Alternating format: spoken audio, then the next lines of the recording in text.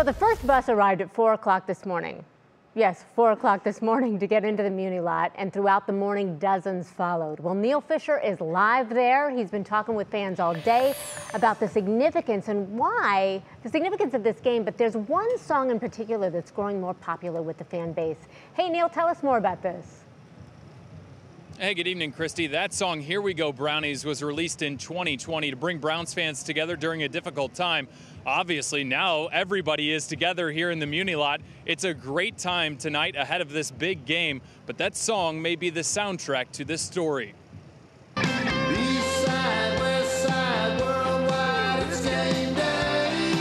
My streaming numbers are higher on Sundays. Although not Sunday, Bear Kincaid's hit song, Here We Go Brownies, is taking off. So the song is really a love song. Kincaid's hit has rallied Browns fans on social media.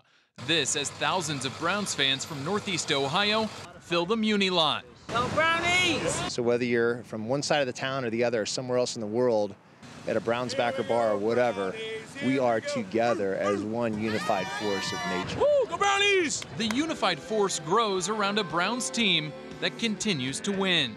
Here we go, Brownies, here we go. Woo, woo. Here we go, Brownies, here we go. Woo, woo.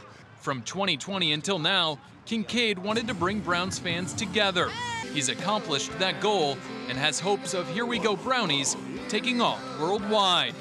But the ultimate goal would be to hear this song played at Cleveland Browns Stadium, either during the game or maybe at the end of a winning outcome, 67,000 singing along in unison, giving me chills just thinking about it. Here we go, Brownies, here we go. Here we go, Brownies, here we go. And Kincaid told me that when he was recording that song in Nashville, he actually got his friends around the microphone to bark like a dog to get that noise into that song. Christy, there are a lot of people barking here in the Muni lot tonight ahead of this big game.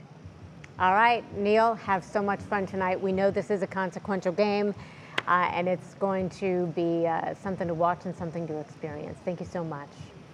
Well, I mean, you can feel the energy in the city, can't you? It's coming together tonight. And if you can't make it to tonight's game, chances are maybe you're spending it with some friends at Barley House in downtown. And that's where Mike Polk Jr. has been all day as fans get ready to cheer on the Browns.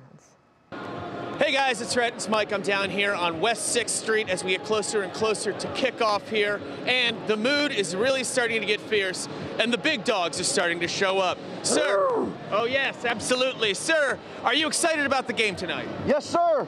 Are you excited to root for Joe Flacco? Yes, sir. Is it strange rooting for Joe Flacco when he used to be our enemy? You know it. Good commentary there. Let's see if everybody, go Browns, go Browns. Excuse me, sir, is it weird rooting for Joe Flacco? No, sir. You're happy about it? Good deal. All right, good deal. Are you excited to root for Joe Flacco? I love Joe Flacco. Did you love Joe Flacco 2 months ago? Yes. Wow, I don't believe you. Are you rooting for Joe Flacco? I love Joe Flacco. Did you love him when he was not a Cleveland Brown? No. You can at least be honest, unlike your friend over here. I didn't like him when he was on the Ravens, but I love him when he's on the Browns. That's all I was asking for, was that honesty. Is it hard to root for Joe Flacco? No, not at all. He's doing great. You're happy about it? Very happy about it. Is it weird because he used to be our enemy? No, not at all. He's our friend now. He's our friend. Say go Browns. Go Browns. Guys, is it weird rooting for Joe Flacco? No. It's not at all? No. Even though he used to be our enemy? He wins for games for us now, so who cares? Okay, tell him good luck. Good luck, Joe Flacco. All right. Is it weird rooting for Joe Flacco? No. It's not. Are you happy about it? Yes. Did you used to hate him? Yes. Has your heart grown for him? I guess so. All right, you heard it here, folks. People's hearts are changing. Their souls are opening up for Joe Flacco. Why? Because he's winning. That's all we've ever asked. We don't care if you were mean to us once. That's the lesson that we're trying to teach you as Clevelanders. As long as you just change your mind and start doing nice things for us, we'll find forgiveness in our heart. Go Browns. Go Browns and go Mike Polk. Thank you.